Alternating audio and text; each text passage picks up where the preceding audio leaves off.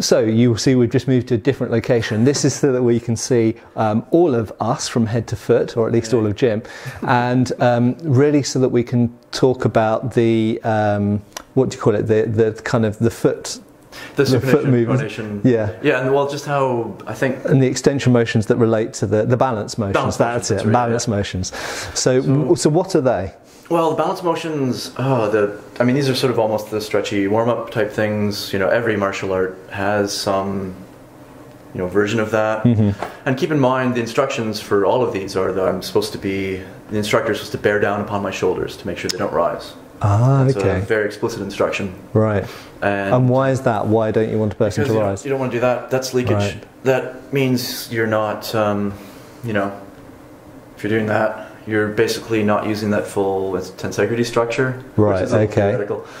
And this, and in your theory is this relates to cutting method as well. We'll talk about that in a minute. Yeah. So what are the balance motions that they do with the legs? It looked to me like it was, I always assumed it was related to the practice of the footwork that was used in the fencing system. Right. So relating to advancing, retreating.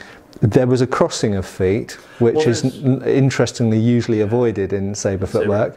There's no practical application. Okay. It's really just to force you into one or the other pronate, because you supinate out.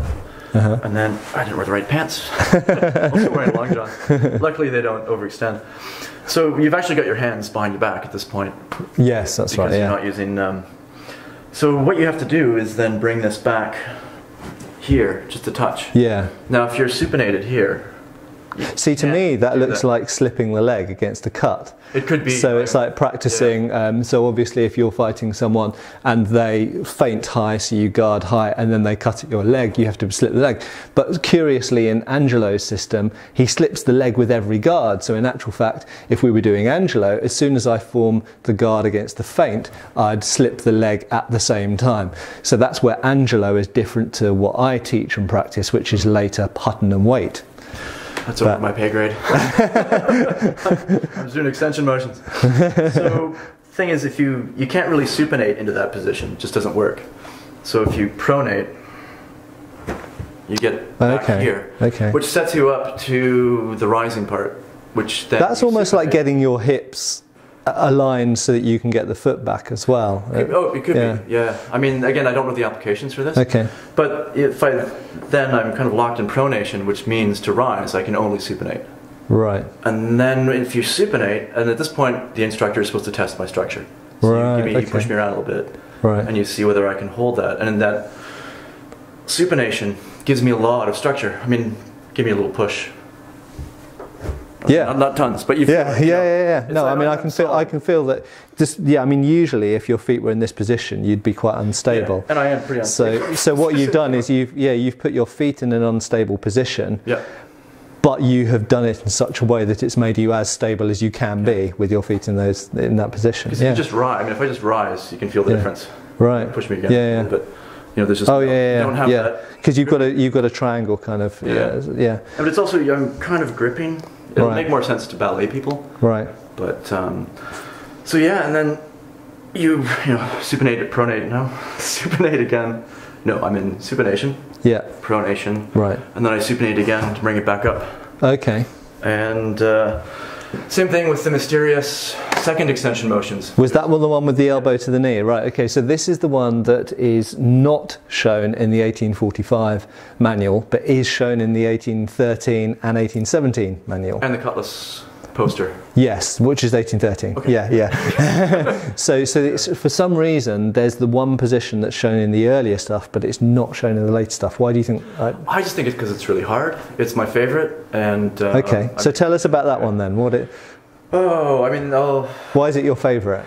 Because it's cool. Okay. Basically, you've supinated out. You've stepped out.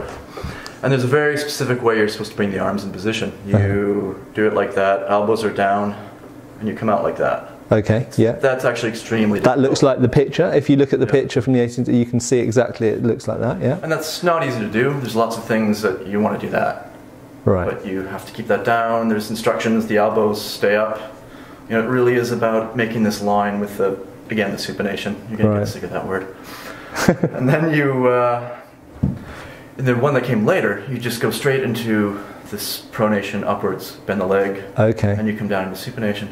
But in the earlier ones, they had a much trickier one where you're pronating into that position.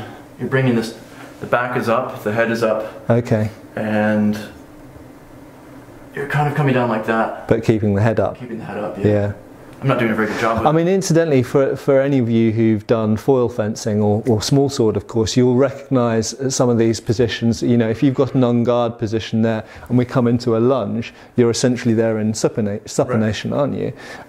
But then you come back to pronation, that would be. Yep. Okay, so essentially coming from en garde in small sword or foil, you're in pronation, bearing in mind in modern foil you'll be in sicked, which is kind of contradictory, but in traditional foil you'd be in terce usually, or you might be in cart. Okay, but anyway, that's for a different thing. But assuming we're in terce here, and then when you say, for example, we come into cart with the lunge, and the arm comes down, this is very similar to the positions we're seeing in this in the manual, aren't we? So, well, the point of all of this stuff is the idea that the military saber, or the English sword exercise, British sword exercise. British, yeah. There we go. It's the idea that it's a movement that's going from supination to pronation. And in this particular system, you're using supination for the attack and pronation for the guard, in my opinion. Right. Which is different from the later Italian system where it gets reversed. So can you explain what you mean by that? Supination for the guard and pronation for the attack? Reverse. Oh, reverse. So supination for the attack and pronation for the guard. So what do you mean by that? Well, the idea is supination locks your torso up a little bit. That's why if you look at ballet, it's a very equestrian thing. You know, you're riding a horse, you're kind of up like that. And then pronation is more about that frontwards thing. And you can supinate that crazy hit that I don't know if anyone actually does it, where you supinate all the way on the back of your horse. Oh yes, yeah, So yeah, you do go back in supination, just doesn't happen very often because it's it's weird. So pronation tends to be associated with that forward lean because you've got that, again, Monica's law. Usually on a horse, if you're in supination, usually you're restraining the horse, aren't you? You're kind of in this middle line. Okay. I mean, you can pronate a little bit. But if you look at horse, like people doing horse racing, then they're down in pronation. Yeah. Then we get into and then if you look at people doing dressage, then they're in supination. So isn't that usually just to do with letting the horse's head forward or bringing the horse's head back? I think it's whether when you're horse racing, you want to accelerate. I think that pronation position is... The other thing to mention, of course, is military horsemanship. Both the reins are in one hand. That's right. So this hand is usually left free. Right. And is usually used to steer, together with the knees, I guess, used to steer left and right. So it's a huge blank spot, or blank spot of what I'm looking at right now. I need to get on a horse. But as far as I understand it, I'm not a rider by any means, but I've had a couple of lessons, and as I understand it, the moment that you didn't need this hand free, you'd go back to having the reins in two hands because you've got better control with the reins in two hands. But if you need to use a weapon, you have to put both the reins in. And even if you're using a shield, generally speaking, you'd be holding the reins in the left hand behind the shield. That makes sense. But yeah, okay, so that's your ongoing work, basically looking at this this whole topic, and it is interesting. Oh, you mentioned Burton. Let's talk a little bit about Burton before we wrap up. But it is interesting to me that I've always overlooked Angelo's extension motions, but they're in the manuals from 1813 right the way through to 1875, and then Burton still has them in 1876 in his manual, where he's completely slated Angelo, and yet he still includes the extension motions. So what does Burton give us this? Well, the weird thing about Burton, which I have to look at, is he has almost a paragraph of listings of people who've written about the body mechanics and the physical scientific exercises, and that he's not qualified to talk about it. Right. So I haven't looked up That's a very unusual thing for Burton to say, that he's not qualified to talk about something.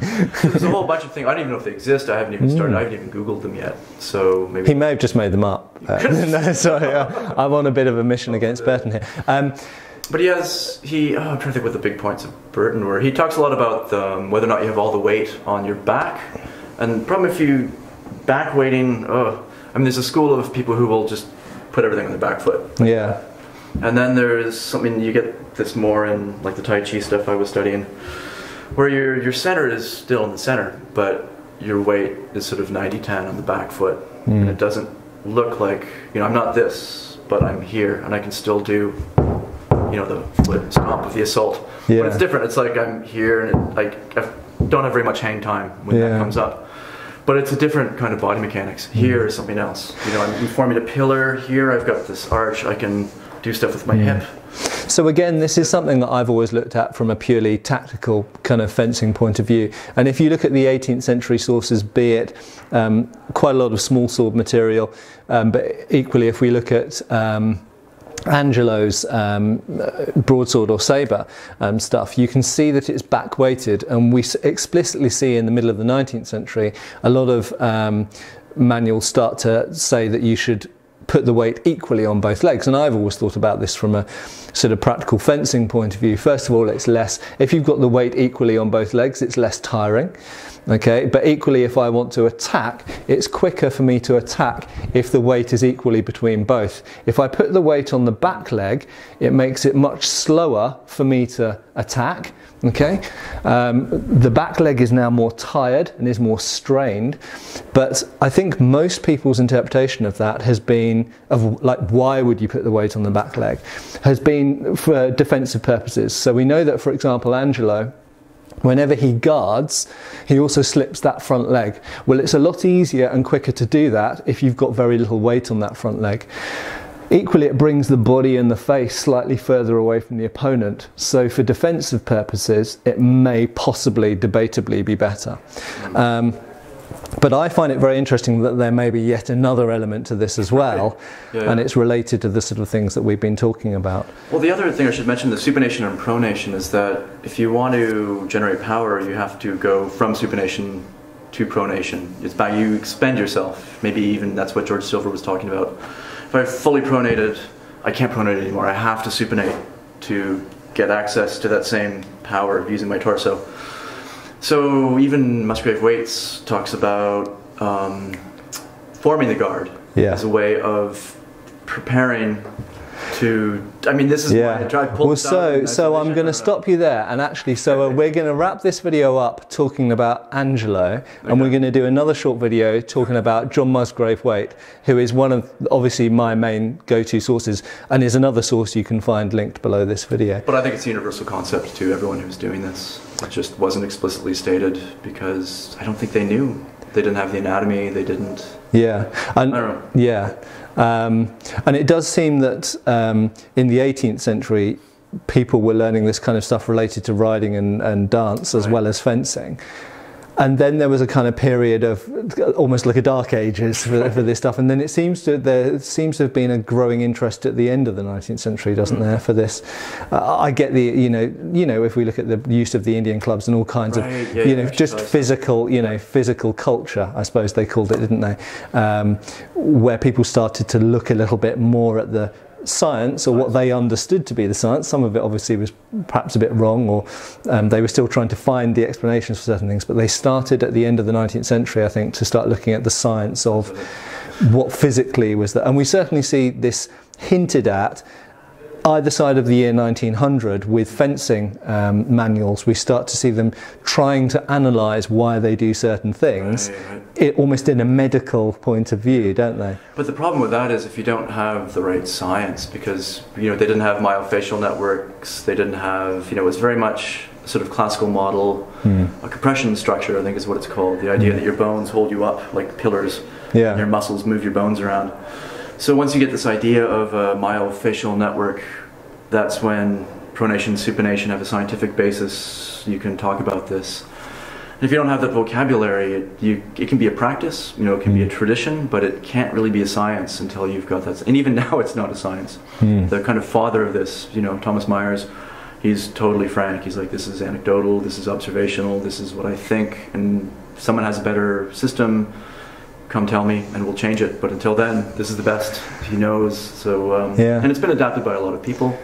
Well, it's very cool stuff, and it's pretty much new to me, and I think it's great that for people like me who are really buried in these, for me particularly Victorian and to a lesser degree Georgian period fencing treatises, we've now got another direction to attack these sources from and interrogate them and try and understand what people were trying to convey in these manuals, because I think there are definitely some aspects of some of these that have been overlooked or ignored, and these extension motion exercises I think deserve more attention than they have got in the past. So anyway, thank you very much, Jim. Hey. And we will do another little video talking about we'll do a couple of other videos talking about some other things. But cheers, and see you for the next video. Thanks for watching. Please subscribe. We have extra videos on Patreon, and you can follow us on Facebook.